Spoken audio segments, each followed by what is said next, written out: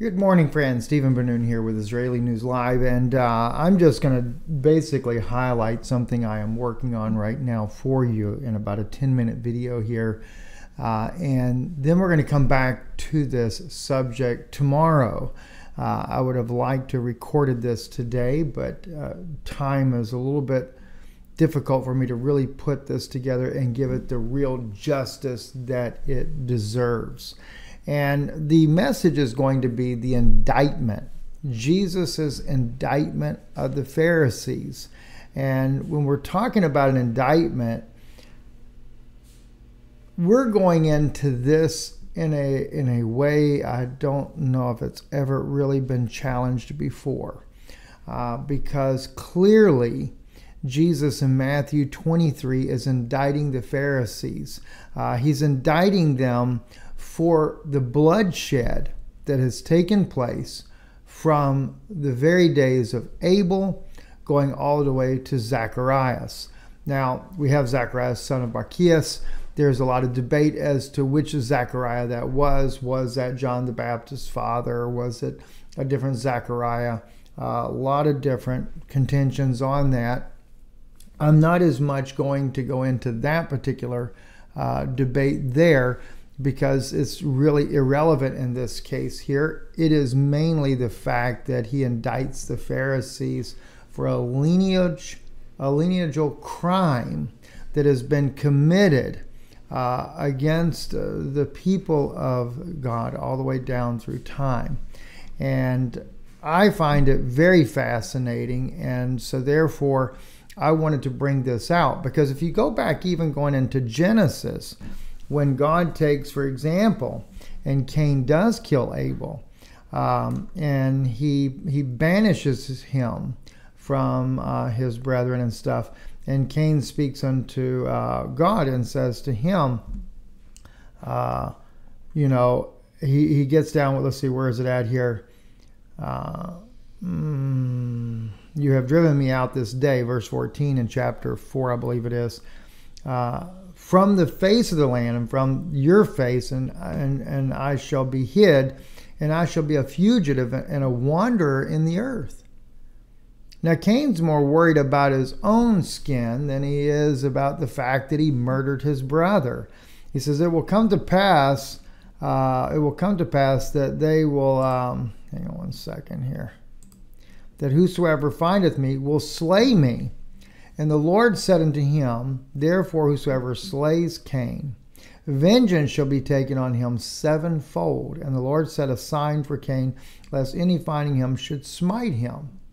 Now I always thought that was kind of peculiar. Here Cain is, he's the murderer, and yet, even though now God, his punishment, he drives him out into the land, drives him out from away from his family, but then he talks about sevenfold vengeance will be taken upon those that kill him. What a stark contrast, though, when we come to Matthew 23, and we get down here to the, he's going to the Pharisees, all their crimes, everything they've done, and we're going to really break this all down. And he calls them, a generation of vipers. He said, how can you escape the damnation of hell? And then he goes on to say that, verse 35, that upon you may come all the righteous bloodshed upon the earth, from the blood of righteous Abel unto the blood of Zacharias, son of Barachias, whom you slew between the temple and the altar. That's pretty provocative in my view here, because he has now indicted the Pharisees. So it's clearly a lineage or a lineal type of charge being brought against them for the murders, all the righteous murders that have ever happened upon the face of the earth. And you really have to go back to Matthew 23 and look at what all he says about the Pharisees, and to understand why he indicts them. And this has a lot to do also with why he calls them you serpents, you generation of vipers, how can you escape the damnation of hell? there is no escape of that judgment. And then when we go into Matthew 24, this is where you're going to find the prophecy of judgment. And that's another thing I find very fascinating, is that we look at Matthew 24, we see the prophetic implications of Matthew 24, but he starts right off and he begins in there. Jesus went out and departed from the temple. This was after he's already indicted them. And his disciples came to him to show the buildings of the temple. And Jesus said unto them, see you not that all these things, verily I say unto you, there shall not be left here one stone upon another that shall not be thrown down. Now don't forget, he'd already told them their house is left unto them desolate. Right? That's the closure of Matthew 23. The indictment, the desolation of their houses. And you're going to find out that the desolation of the houses is not the Pharisees as much. It's to the Jewish people that had sided with them, that got caught up in their lies, that were blinded by the doctrine of the Pharisees. And then he brings about the fact that the temple is going to be destroyed. And then the entire... I find it fascinating, too, if you think about it, because in Matthew 24, we start off with the prophecy of the destruction of the temple, but it goes all the way down into modern times that we're living in now, where that judgment just continues on. The wars will happen, but then comes the destruction of everything as a result.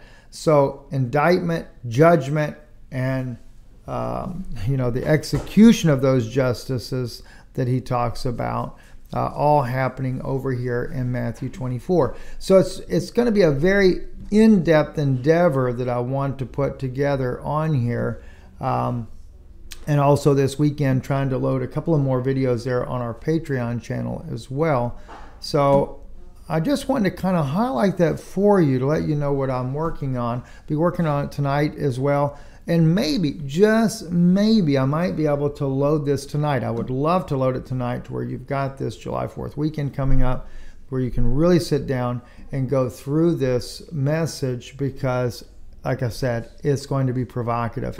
It's going to go into a depth of why we're living what we're living in, prophetic times that we're living in right now, and really examining this indictment that Jesus hands down and the judgment thereof. I'm Steve Ben-Nun. You're watching Israeli News Live. Thank you for your support of this broadcast. Our mailing address and website is right above my head there. But if you go to our website, IsraeliNewsLive.org, you can see there as well how you can reach out to us, including our email address. God bless you and thank you.